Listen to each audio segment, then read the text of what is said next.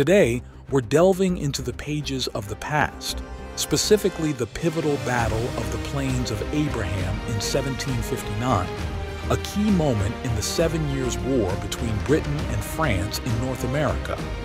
In the mid-18th century, both nations had firmly established colonies in the New World. The British settled along the East Coast, while the French claimed territory in the St. Lawrence Valley. Conflicts arose as both powers extended their claims beyond established boundaries. Tensions flared in the Ohio Valley, where British colonists clashed with French soldiers, each side insisting the other was encroaching on their territory. In 1754, a young George Washington led a British and native militia expedition, attacking and killing French soldiers, despite the nations technically being at peace. The situation escalated, leading to the disastrous 1755 attempt by Major General Braddock to seize Fort Duquesne in the Ohio Valley. The British suffered heavy losses, prompting an escalation of hostilities, and war was officially declared in 1756.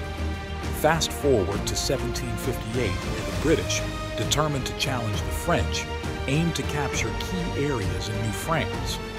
Victories at Louisbourg and Carillon set the stage for the decisive Battle of Quebec in 1759.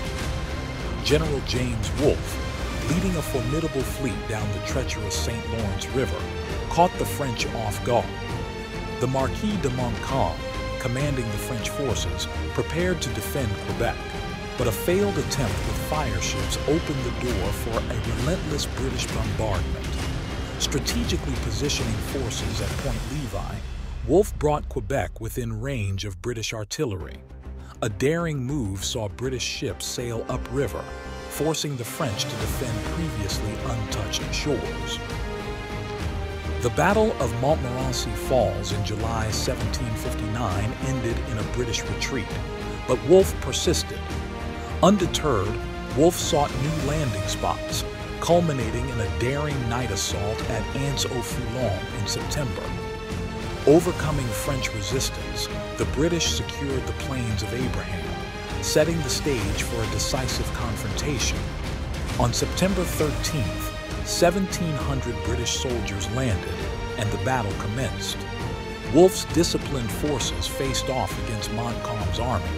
The British, employing a strategic delay in firing, unleashed a devastating volley at close range, breaking the French formation. In just 15 minutes, the Battle of the Plains of Abraham was decided. Despite casualties, including the fallen Wolfe and the wounded Montcalm, the British emerged victorious.